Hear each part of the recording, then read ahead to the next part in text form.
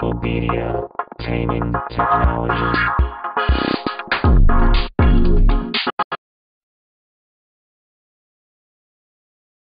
In this session, we're going to learn how to save channel strip settings, which is entire stacks worth of plugins. So let's listen to this file.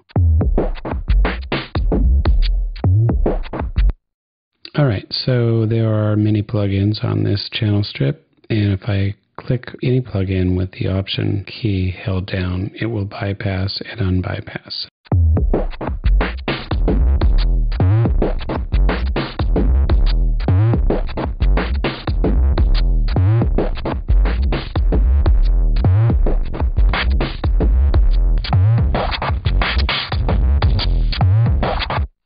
Okay, I think I'm going to bail on this channel strip EQ, and I think I'm going to I'll bypass the filter freak too. But remember, when I save these bypass plugins will also be part of the save channel strip.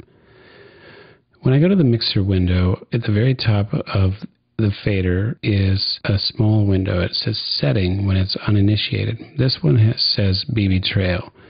This is where you access channel strips, and in the inspector here, it's at the very top of the fader as well.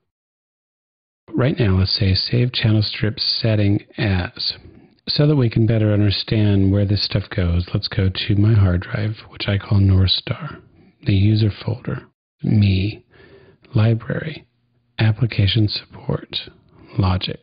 And I'm going to scroll over here, and in the logic folder will be channel strip settings. And if I go to my instrument channel strips, I see all my settings.